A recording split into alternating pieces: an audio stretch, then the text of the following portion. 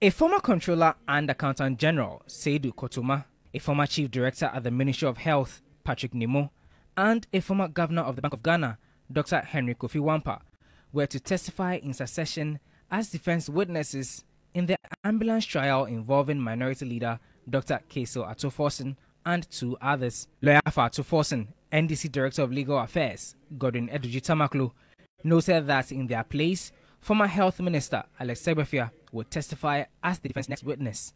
He prayed for adjournment to November 9 since the former Health Minister was out of town and will be back by then. But Justice Ifya Sewa Asaribotre noted that Segbefia had been served with a witness summons and was to appear on November 2, hence was surprised he had travelled without prior notification to the court.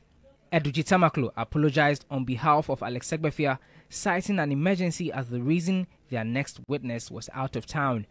The case has since been adjourned to November 9 for Segbefia to give his witness testimony. Lord Edwasari, TV3 News, Accra.